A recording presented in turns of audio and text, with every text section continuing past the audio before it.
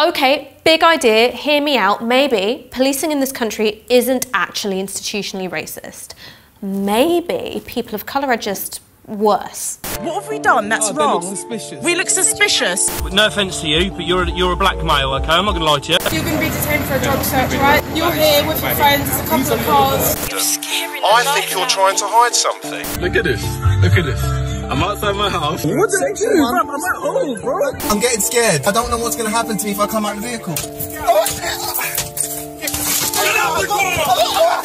Drug searches, rather than ones looking for guns or knives, make up around 60% of all stop and searches. And most of these are for simple possession, looking for and finding only small quantities of drugs, rather than cops who genuinely think they found El Chapo hanging out around Stratford Westfield. Black people in England and Wales are 9 times more likely to be stopped and searched for drugs than white people.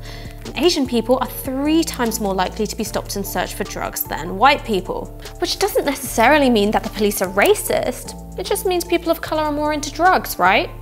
Right?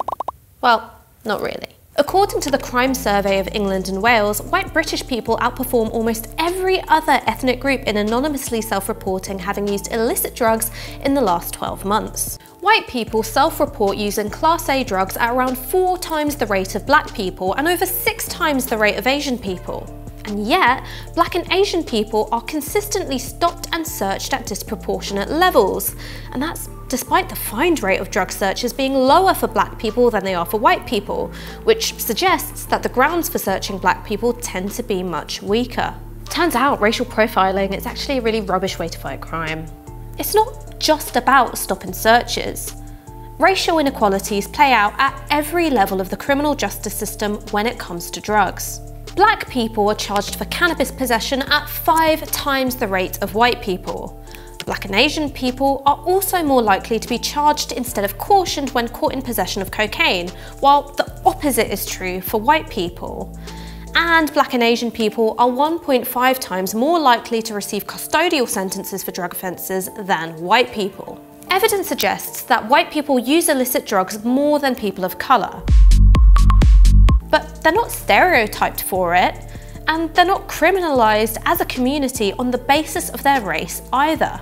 So there are 2 ways of addressing this. One is to try and tinker with the system, introduce reforms to police tactics and CPS guidelines, so you have race-blind sentencing recommendations, or fewer stop and searches in diverse neighbourhoods and more in... Wait, Gary, where do white people hang out? Like aquariums?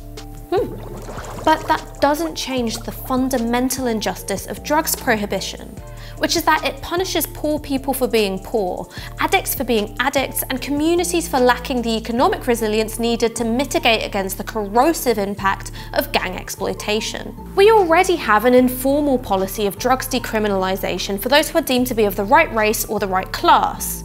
Being criminalised for drugs possession can reduce someone's lifetime earnings by nearly 20%, unless that is you're a current or former member of the government's cabinet. Then I imagine you're doing pretty all right for yourself. Well, yes, I mean, I tried, yeah, exactly, I tried cannabis. Somebody passed around this pipe around the room and I smoked it. It was against the law when you did it in Iran, wasn't it? Yes. How many times did you take cocaine? I took it several occasions. Should you have gone to prison? Well, I was fortunate in that I didn't. Problematic drug use needs to be treated as a health issue and not a criminal one. Communities which have been abandoned to addiction and despair need to be invested in. And drugs need to be legalised. Because for those who have more social and economic privilege, they may as well already be.